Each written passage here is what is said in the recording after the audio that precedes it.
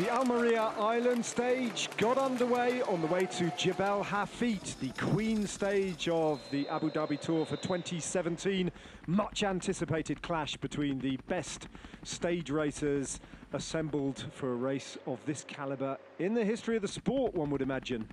Extraordinary lineup, everyone anticipating the 11-kilometre climb up to the only mountaintop finish of this race. Stage 3 then would be decisive. 4 riders got up the road, and there was a little spill back in the peloton affecting Alex Vermeulen and Katsuhige Kuboki from Nippo Fantini. Crosswinds affecting the race and occasionally making the peloton very active as teams tried to take advantage, but in the end it all stayed together.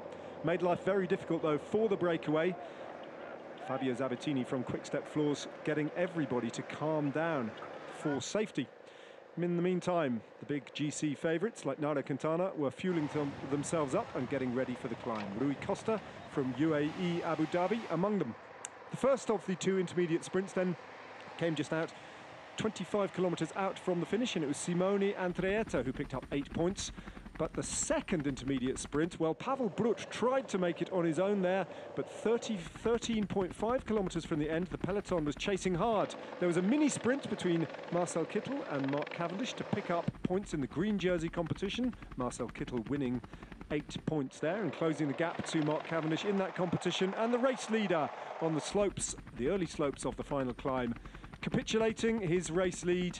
And the big players, the best climbers in the world, started to eye each other up and get ready to do battle. Nairo Quintana looking very aggressive, but it was Rui Costa who started to blast his way up the mountain, and he had Ilnur Zakarin for company. Meanwhile, Quintana looked strangely dislocated from the front end of the race, and in the end, it was Ilnur Zakarin and Rui Costa who went onto the Flamme Rouge with 1 kilometre to go together.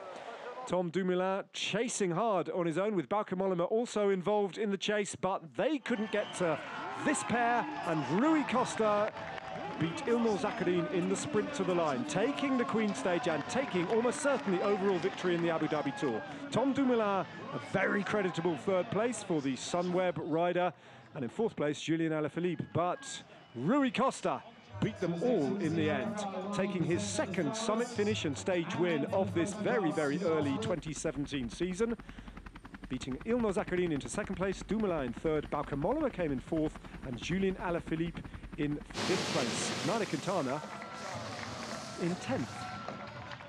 The red jersey, though, on the shoulders of Rui Costa, and he's going to be very hard to dislodge on stage 4. The victory now surely his.